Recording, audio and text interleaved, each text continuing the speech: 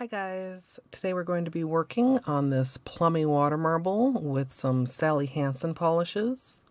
If you like nail art, be sure you subscribe to my channel, My Simple Little Pleasures. And if you'd like to see how I did this design, just stay tuned. Starting out with clean, dry nails, we're going to begin with a base coat. Today I'm using a Ready for Takeoff, which is a peel-off base. And you can use whichever is your personal favorite. The colors that I'm going to be using today are all Sally Hansen, and this whole color story kind of started when I bought myself a replacement bottle of Babe Blue. Some of you may remember when I just about used my original bottle up during the 12 days of Christmas, and I found these other colors that I think go so nicely with it. We have Jam Sesh, Lacy Lilac, Orchid Around, and Peplum. And I really like the way all these go together. I played around with a few different combinations in my live stream yesterday, and I'll be using White On as my base color. And after I get my base color applied, I'll be protecting around my nails with Simply Peel.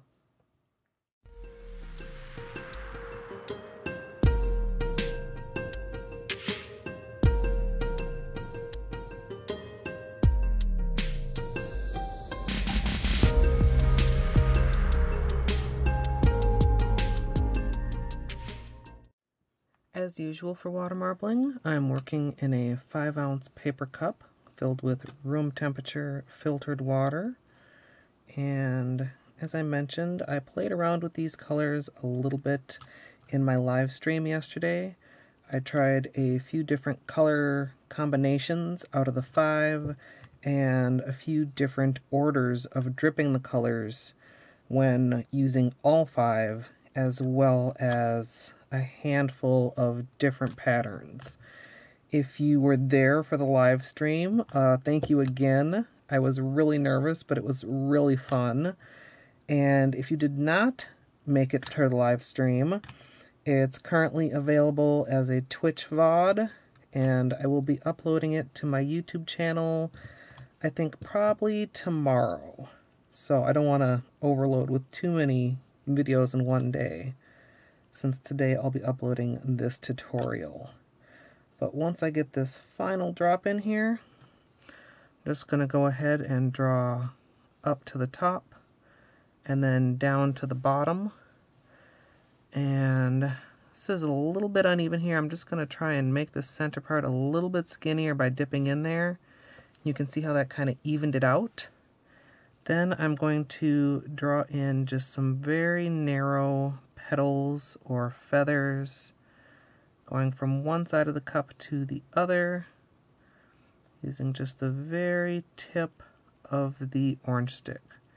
And I'm wiping it on the edge of the cup, but if you get a little built up on there, you can just wipe it off on a paper towel or a napkin, which you hopefully have handy.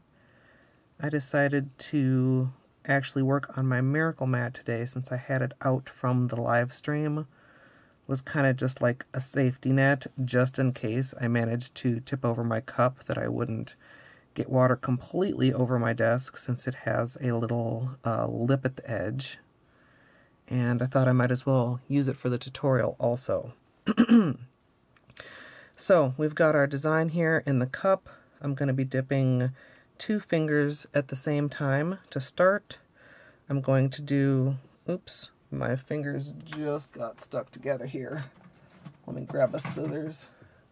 So if your latex gets stuck together unintentionally, you can kind of just use the scissors to gently cut it apart. Sometimes it's good, kind of helps you keep your fingers in place. Sometimes it's not really what you're looking for. I'm going to line up my index finger and my middle finger, and then I'm going to go ahead and slowly, carefully dip in. With my orange stick, I'm going to start cleaning up that excess polish.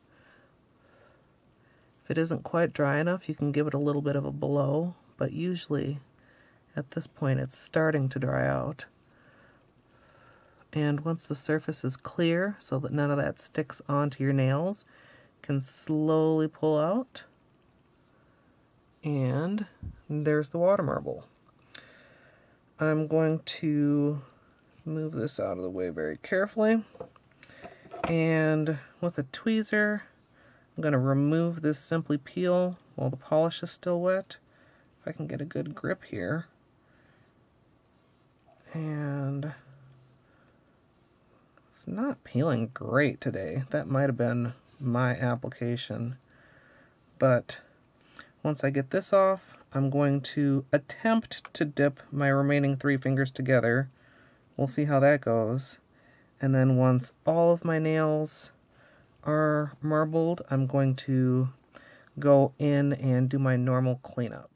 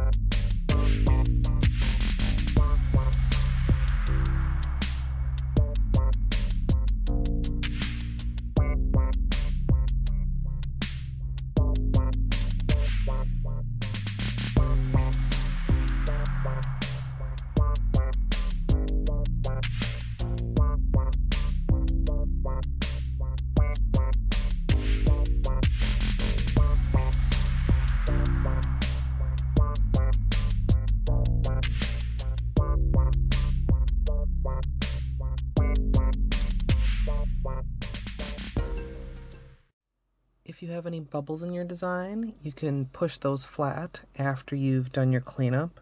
I have a couple like on my index and ring finger here that didn't press flat very neatly, but hopefully the top coat should take care of that, and as usual, I'm using Seche Vite.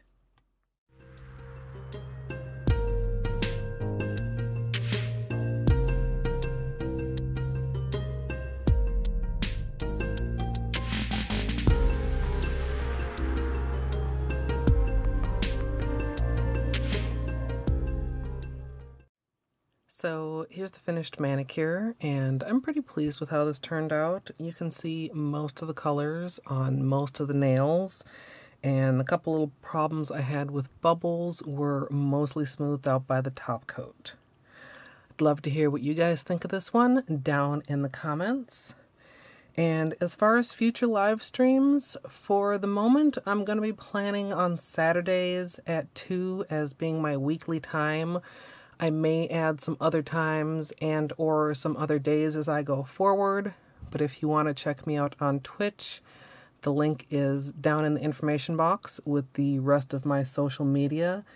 And if you're not sure how to convert my time to your local time zone, there's a little schedule widget right on my Twitch page that will tell you how long it is until my next stream. I hope to see all you guys that were there last time and maybe some new people as well this coming Saturday. And until then, thanks for watching.